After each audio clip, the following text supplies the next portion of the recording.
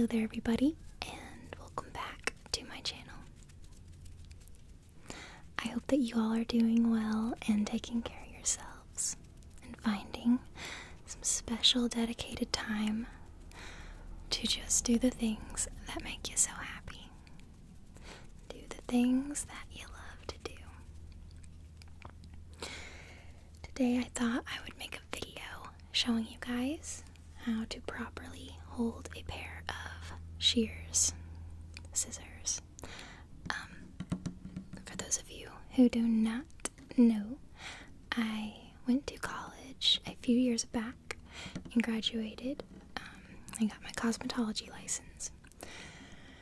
So the school that I went to was a very, very strict school. They went into very precise detail over every little thing. We specialized in not only cutting hair, but we did hair color, hair treatment, hair styling. We also did makeup, we did skincare, we did massage, we did like the whole spa side of, being a cosmetologist. So, I've learned a lot about facials and pedicures, manicures, doing nails, just tons of stuff. It was about a 1.5-year program, and I learned a lot. I learned an extreme amount of really good stuff. By the way, I am making this in the afternoon time. It's kind of hard to find time to make videos lately, just with social distancing. Everybody is kind of at home right now, but then there's other people that are outside trying to still have a fun time. So hopefully you enjoy that little background ambience of kids playing outside and stuff. They're not being too loud, so hopefully you cannot hear them, but if you can, just hopefully it's not too distracting. I also wanted to make this a soft spoken video just because I've been doing a lot of really close-up whispers only, so I did want to do a bit of a more soft spoken. So for those of you that enjoy that, I hope you like this video. I'll start by showing you my new shears. Now, I just recently got these about a month or two ago. I got these from a store called Sally. I accidentally called it Sally's the last time I made a video about it, and a few people corrected me in the comments, which thank you, because, I don't pay attention to, proper stuff. I just never really have. I've never really cared to, but, I do want to sound as professional as I can, so thank you guys for always letting me know when I say something wrong. So, the store is called Sally. That is Sally. I feel so weird saying it like that, just because anytime there's a store, the name of the store, like for instance, take the store Aldi. I don't call it Aldi. I can't. I call it Aldi's, So I did want to correct myself and say that if you were out looking for beauty supplies, it's not Sally's. It's Sally. It's a really cool store. They sell all kinds of stuff. You can get nail polish there. You can get makeup stuff. You can get salon equipment even. They have shampoo bowls there and stuff as well. So first of all, the case that these came in was really neat. It's almost like it's floating in there, but there's these two little thin plastic, almost like saran wrap pieces, sealing it together in there. So I really like the case. Now, this set did not come with texturizing shears, or a lot of people call them thinning shears.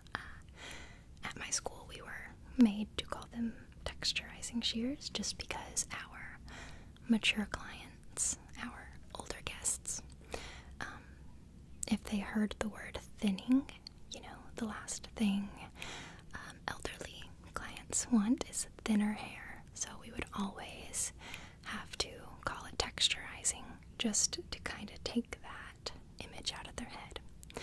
And I got a few questions from just several different people asking me about thinning shears, texturizing shears, what they do.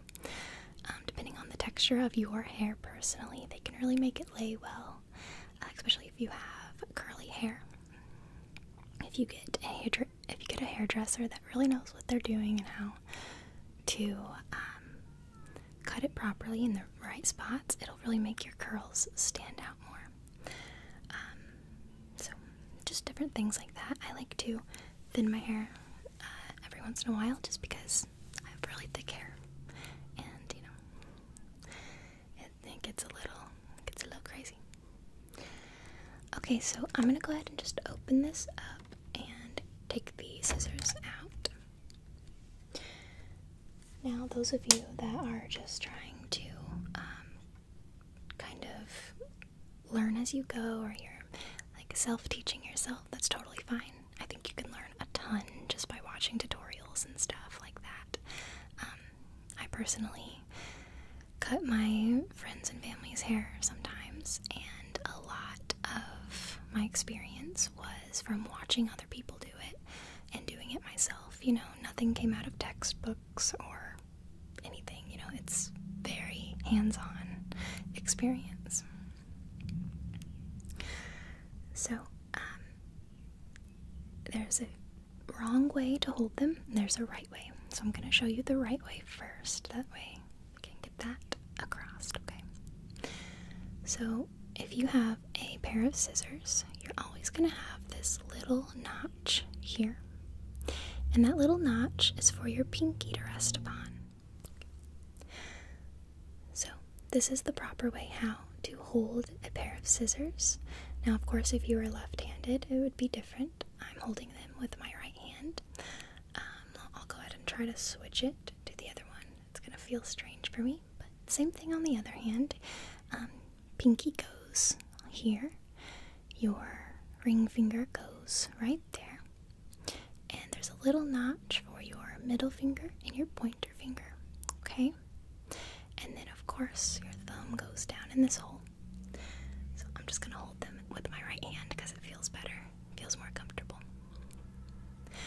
So when I was first starting to learn how to cut hair and hold them the proper way, this felt very strange to me just because I was always used to having scissors kind of like this, especially in school when I'd be cutting paper or wrapping presents and have to cut wrapping paper, you know. So, you know, this always felt very normal, you know. So once I started training myself to hold it like this, it feels very natural, and it feels almost weird to go back to this. So, okay, so just another tip really quickly. It's very easy to want to slide your thumb all the way through your thumb hole, okay? But that's not good, and I'll tell you why. It's going to give you less control. See, if I open my hand all the way comfortably, it's only going at this kind of acute angle, okay? So if you just take your thumb out just a little bit, watch how much more control you have, okay? You can open it a lot bigger, okay? More like a right angle instead of just that little back and forth acute, okay? So that's just another thing to keep in mind, and that's also going to prevent your hand from, you know, cramping a lot more. So just definitely practice that and see how you feel.